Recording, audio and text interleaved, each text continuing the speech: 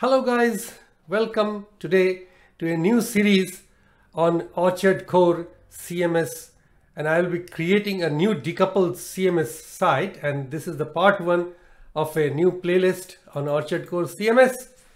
Now, introducing these series of lectures will let you get through a fully functional decoupled CMS website that lets you edit blog posts and render them.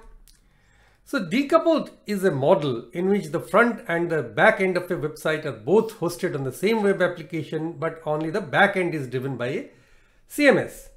And front-end code can then be created with controllers and ASP.NET pages by the developer. So basically, as developer, it's very welcoming concept, this decoupled CMS, that you can use a backend and a database, but you have the liberty, you have the flexibility and freedom to create the front end as you like. You can just design it yourself, you can code it yourself, modify it yourself. So that is a decoupled CMS website, as opposed to a conventional CMS, which is like WordPress that many of you may be familiar with, where you have little chance to use your skills as a developer. So having said that, this would give the developers a total control, as I was telling just now, of the contents of the website while still utilizing the CMS to author content. All right. And then in this lecture, we'll be creating the Orchard Core CMS web application. But hang on, for those who have seen my first, one of the other lectures on Orchard Core CMS web application, this is a bit different because we will actually be setting up the project for a blog post, which we will take up in a later lecture. All right. So what you should be able to do after attending the complete lecture? This lecture covers the following topics: creating the Orchard Core CMS web application, testing the website, adding Orchard Core CMS to the website, and setting up a new site for blog posts.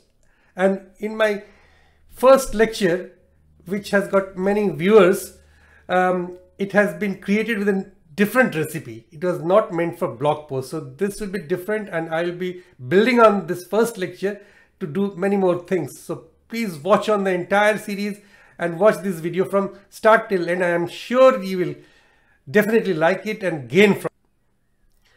Now I have flipped over back to Visual Studio 2019 and create a new project.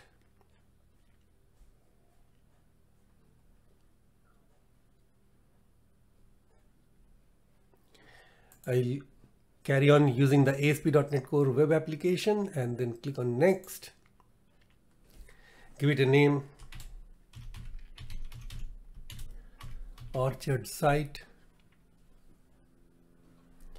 Click on create.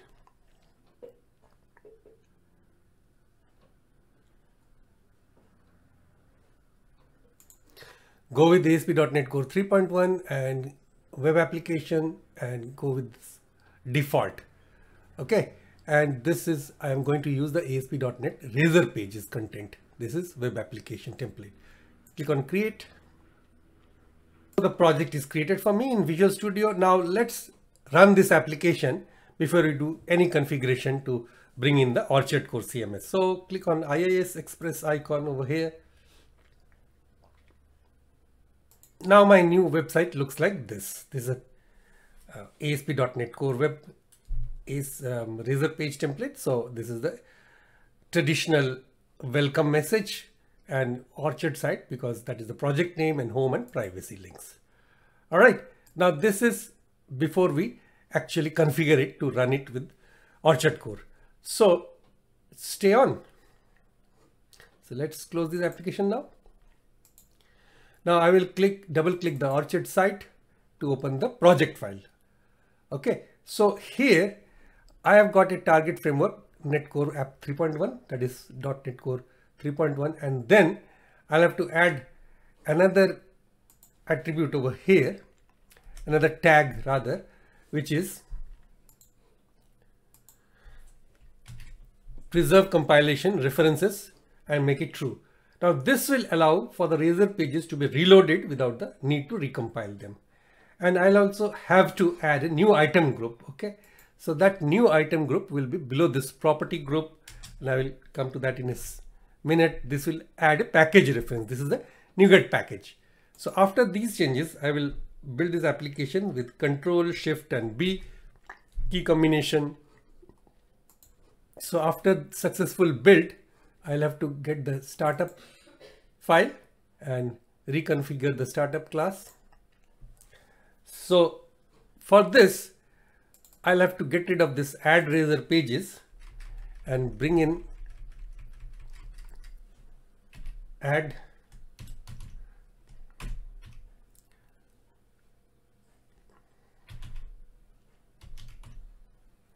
Orchard CMS.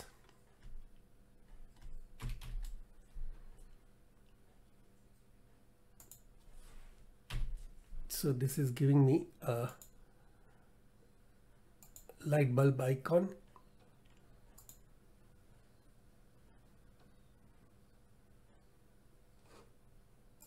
So after rebuilding again, it is now allowing me, this is now this add Orchard CMS is available. All right, and then I will just semicolon, I will end this code. So add Orchard CMS, what it does, this is actually adding the Orchard core CMS, and when you are bringing this method for adding the Orchard core CMS, the add razor pages is called internally or invoked internally by this add Orchard CMS. Now next set of changes are in the middleware pipeline in the configure method. So if you don't know about middleware, I will put a link in the video description about some middleware tutorials in one of my ASP.NET Core playlists. So please go through them. And then after coming back to the point, we will get rid of all the middlewares below the app.use static file, and instead we will use app.use Orchard core. All right. So with these changes, we'll again run the application.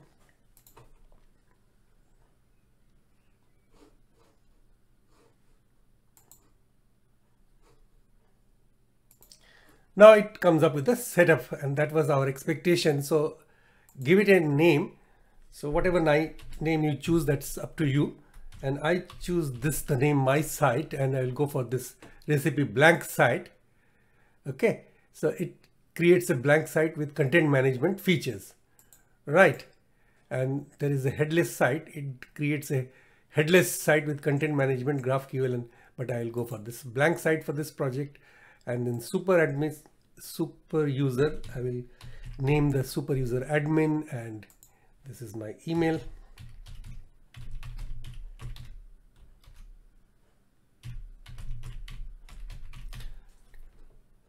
And I'll have to choose a password strength. Password must have at least one non-alphanumeric character, one uppercase, one lowercase, one digit, and 6 characters in total. That is the minimum. So let me confirm the password.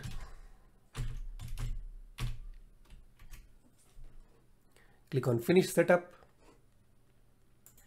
Now the same site as the original template, it is now again displayed with the welcome. And in the next lecture, I will show you how to configure the admin to create blog posts. So see you till then.